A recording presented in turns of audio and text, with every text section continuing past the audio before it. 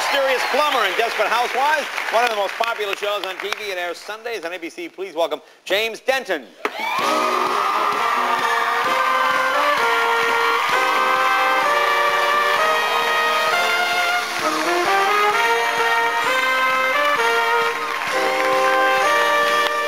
Have a seat. Oh, thank you, sir. Well, now you're... So, who knew fat was so hot? Yeah. There you go. Who knew plumbers was so hot? I'll just sit like this. It's all right. We'll be right here. Yeah, sure. Now you're James. Didn't you used to be Jamie? Yeah, I've been Jamie my whole life. James is my real name, but Okay. I'm a junior, so I got Jamie as a kid. And the last show I did on ABC, they felt like I was a little old for Jamie, so we went with James. And now there's no turning back, so I'm James now. So it's my real name. Okay, so did they call you in? Like she got called in for being fat? Sort of. I kind of got called in when we did the shirt-off scene with Nicolette in the car wash. I would like to call you in for that, too. But I got a little bit of that, too. Like, you know, you might want to lay off of the cheeseburgers. Are you kidding me? No. Really? You have an amazing body. Well, thank you. Now, I know it's the nature of the business. Now, I know you're big. Well, you're married, right? Yeah, Oh. yeah. Are you happily married? Yeah, very happy. Yeah, but thank you. But isn't your wife pregnant? She is. We're having a baby in March. Well, then and she's we've got out of commission. Yeah, there you go. Wow. No, There you go. Maybe she could fill it like a, you know, have the surrogate wife. Maybe you could be the surrogate lover while your wife is relaxing. Take it easy. Kirstie could. Is your wife in the audience? Let's ask her. She's not here. No, I wish she were. I'm sure she wishes she were too. But yeah, we've got a 2-year-old boy, and we're having a baby in March, and we're really lucky, man. Just luckiest guy in town. I just watching you squirm is so much fun. I know. Well, I feel like I want to go sit over there and let you guys talk. No. I know you're a big football fan, right? So who'd you have? Who'd you have yesterday? Yeah, I actually had the Patriots. But yeah, I did. Yeah. Right. So yeah, I'm a big Colts fan. So our season ended early. Okay. Now, have you ever met Peyton Manning? Have you ever met him? You know, funny enough, I went up for the game when he broke the record against the Chargers. Okay. And he was in a restaurant down the street, I was told, and I ran down to like kind of peek through the window and get a glimpse of him. I'm a big fan. We both went to UT. Okay. And so it was packed. I didn't think I'd get near him, and we went in just to have a beer and sort of watch him react with fans. And he looked across the room and he goes, and I looked behind me and my brother's like, dude, he's looking at you. And so we made our way across the room, and when I got there, I was so sure he was going to think I was somebody else and say, oh, I'm sorry. And he puts his arm around my head and goes, my wife's in love with you, man, and we love your show. What are you doing here? Oh. I know, and I was just like this. You know, I almost wet my pants. And it was the day he broke the record and everything, so it was a real Oh, that's thrill. very cool. And it's nice when you have sort of a sports hero and he turns out to be a good guy. Now, were you a jock guy when you were younger? You a sports guy? You know, compared to other things, I certainly wasn't a brain or really that much of a geek. So of the groups, I probably was. Yeah. Yeah, I went to junior college on a basketball scholarship, Oh, but I that's was not that. Well, but JUCO JUCO's a lot different, and I stayed hurt, and I was too short and too slow, and ended up going to Tennessee and finishing up. You know? Oh, okay. All right. Yeah. So how do you go from acting, from basketball scholarship? Where did that come in?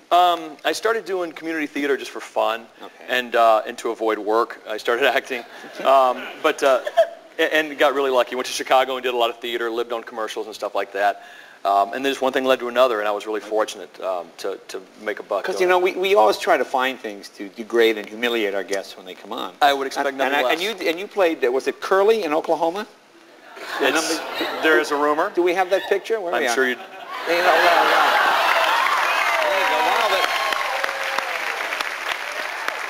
you know, that looks like a picture on a milk carton in West Hollywood, doesn't it? It does. And cute is not the word that leaps to mind, but I'll take cute. I like the bangs. Look at the bangs. The bangs are great, aren't they? Yeah.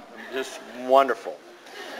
At least you don't have any footage of that, of any Surrey with the fringe on top. Well, no, not yet we don't, but we will have that. I could give you a little. So how did you land that role? Tell me about that. Oh, no, it was a silly thing. It was community theater, and somebody saw me actually singing in the church choir and asked me to do it, and one thing led to another. I did 4 or 5 community theater shows, and without having to audition. So you were picked out of the church choir? I was picked out of the church choir. Yeah. Oh, and I'm hitting on you? Wow. Yeah, that's okay. When your wife is pregnant, that is like blasphemous. Oh, God. All right, I'm gonna now tell us about Desperate Housewives. Now you have a thing going on with Terry Hatcher. Yeah, it's a pretty good gig. How does that go over? The wife's pregnant, sitting home, eating chocolate, and now you're making out with Terry, how does that look? My wife, she has her MFA from NYU, and she's a brilliant actress. She's a heck of a lot better than I am. And she quit to become a personal trainer. So because she has the background, she knows the drill. So there's none of that weirdness. She knows what it's like to go to work and make out with people and it mean nothing. But I was also... Wait a minute. Wait, she's a personal trainer. What do you mean she knows what it's like? No, just because she was on soaps in New York. Oh, I see. Yeah, she's got, yeah. I see. Yeah. So when you kiss her... She doesn't work at Crunch, when you kiss Terry Hatcher, and I think TV Guide called the kiss one of the greatest kisses in TV history. Number 7. Number 7. Number 7 in TV So does your wife say, that? couldn't you have been number 9 or number 12? Yeah, it was probably too high on the list for her. Yeah, that was a really great day, though. That's one of my favorite stories on Desperate Housewives. Yeah, in more ways than one. Yeah. But it was the first time that Terry and I had kissed, and I was really worried about the chemistry because, you know, if we don't get along, it ain't called Desperate Plumber. Right, yeah, right. So anyway, you got to make sure it's a good kiss. Exactly, and she was really weird, and Terry's so sweet, and she was just kind of sitting there and not saying much, and I knew, okay, she's a little nervous, that's cool, but then we're kissing, and she just seemed almost in pain, like she just hated kissing me. And as night went on, I know what that's like. Oh yeah, well, I doubt it. But so anyway, I was really kind of getting nervous and thinking, well, this is my last day on Desperate Housewives, and say goodbye to the crew. And then I found out she had a broken rib. She had broken a rib, and I think she told you the story when she fell into the wedding cake, and they shot it that afternoon. And she's such a trooper, she didn't tell anybody, and I was really selfishly thrilled to find out she had a broken rib. and I'm still on the show. And now, do many men watch the show? It does huge with women, but how does it do with the males? I've heard about 40% of the audience is guys, and it doesn't really surprise me. I mean, it's not just beautiful women, but I think people will watch anything funny. And the show is so brilliantly written. It's very funny. Yeah, and I think you know those people. I think men are either married to them, or it's their sister or their mom, or everybody has the same problem. And the guys in the show are just as screwed up as the women. I mean, the men are just as desperate. More. They really are, if you think about all the characters. And so, are there any fat men on the show? No.